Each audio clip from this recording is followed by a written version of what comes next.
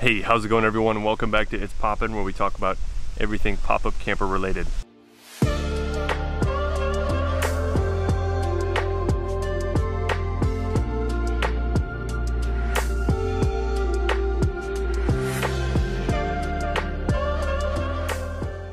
So in this video, we're going to talk about cold weather pop-up camping.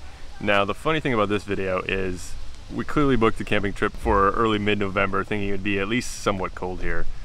But it ended up being like high of 70 and low of 50 at night. So as you can see, I'm in a t-shirt. It is not cold at all, but we'll just pretend it's cold. So, brr. All right, so we're gonna kind of break this down into 3 sections with regards to cold weather pop-up camping. First one are gonna be some pop-up camper mods that you might wanna consider doing for your pop-up camper. And I think the majority of them we've actually covered in other videos. And the second thing are gonna be, of course, things or items to bring when you're looking to do some cold weather camping. That'll make it, of course, a much more enjoyable experience. And then the third part of this video is going to be just some considerations, some things you might want to take into consideration when you're going pop-up camping in cold weather. All right, so the first thing on my list for pop-up camper modifications are going to be those Reflectix inserts that you can make out of the Reflectix material. Now, we have a complete video on how to essentially make those step by step, so if you want to check that out, please do. But essentially, those work for both hot and cold weather camping because they just provide a little bit of insulation to your bunk ends, essentially. The second one we also covered in that same video, and that's going to be those either survival blankets and or the pop-up gizmos that have the reflective side on them. Now, what you can do for cold weather is essentially just flip those over to the dark side. For example, on our pop-up, they're green. And then that way the reflective materials on the inside, once again, providing a little bit of heat retention for your bunk ends. Now, the other cool thing about those is, and the reflective inserts as well, is that they provide a little bit more shade, or they block a little bit more of the sun in the morning. So it stays a little bit darker in your pop-up if you want to sleep in a little longer, which I definitely do most days. And the third modification you can do, which we've kind of touched on in videos but we've never directly talked about, are the foam tiles that you would traditionally put on as flooring in like a workout room or playroom or something like that. But we put the foam tiles inside of the bed area, and we put those under our mattress, and that way it's just an, I don't know, added ½ inch maybe of insulation under that bed to provide, like I said, a little bit more insulation. Now, we also put those under the dog crates on the other bunk end, and that provides not only a little bit of insulation under them, but it also protects the plywood from getting scratched up and banged up by the dog crates that we have on the other end. All right, so welcome inside the pop-up. As far as items to bring when you're cold weather pop-up camping, number 1 on our list is an electric space heater.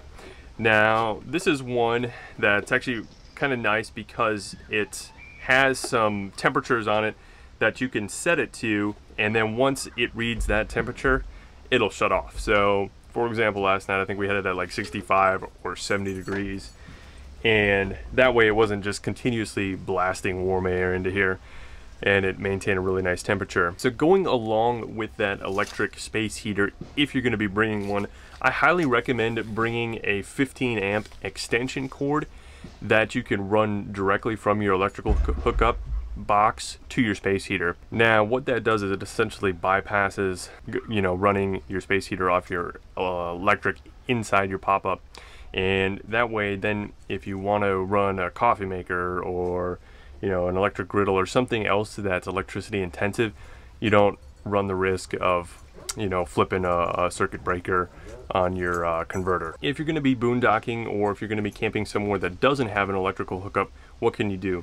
Well, of course, most pop-up campers, including ours, have, of course, a propane heater. But from my understanding, and take it for what it's worth because we don't use it horribly often, but that can be pretty propane intensive, and you're going to need some way to power the fan, whether that's battery power or, well, that's about it. You have to be hooked up to a battery if you're not hooked up to shore power. So that can take a draw on your battery as well.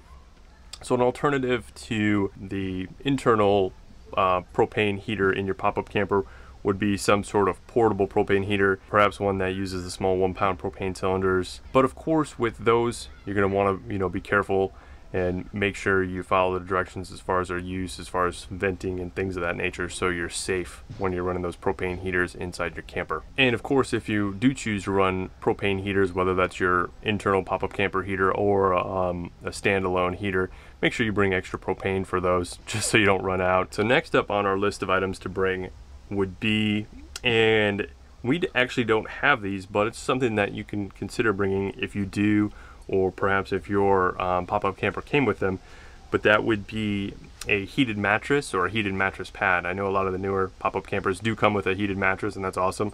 We don't have anything like that. So if you do have them, let us know how they work. Are they worth it, or do you recommend them?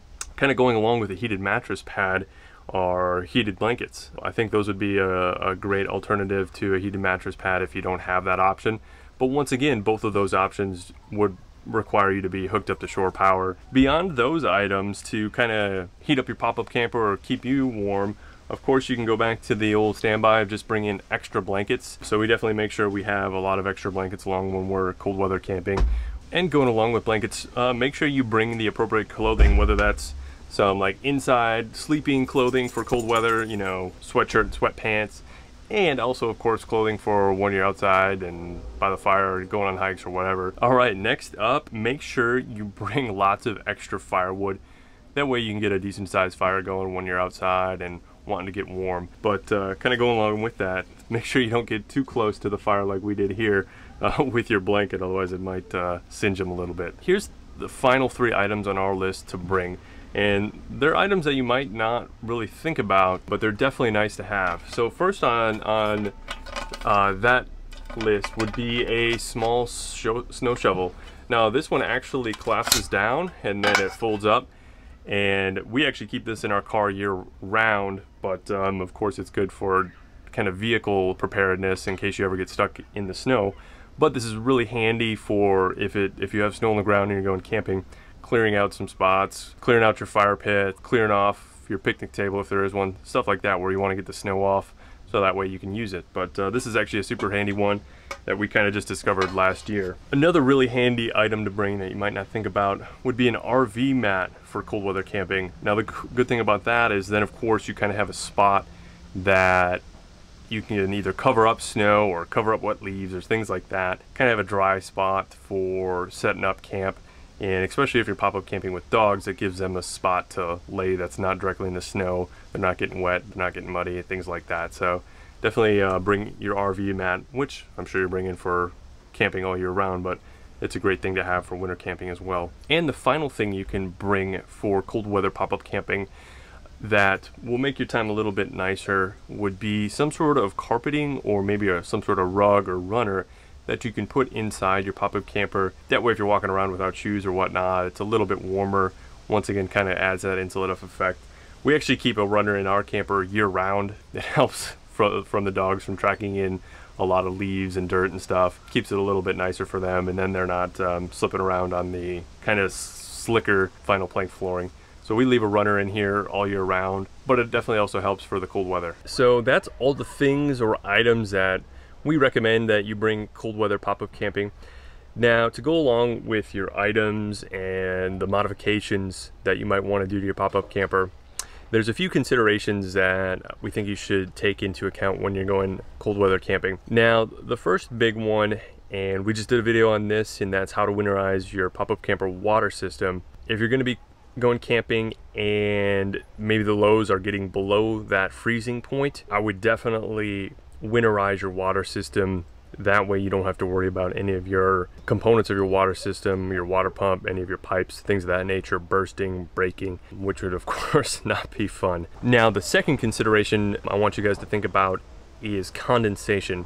Of course, if you have a nice warm pop-up and then it's quite cold on the outside, that's something that's going to create some condensation just by existing in your pop-up, breathing, things of that nature.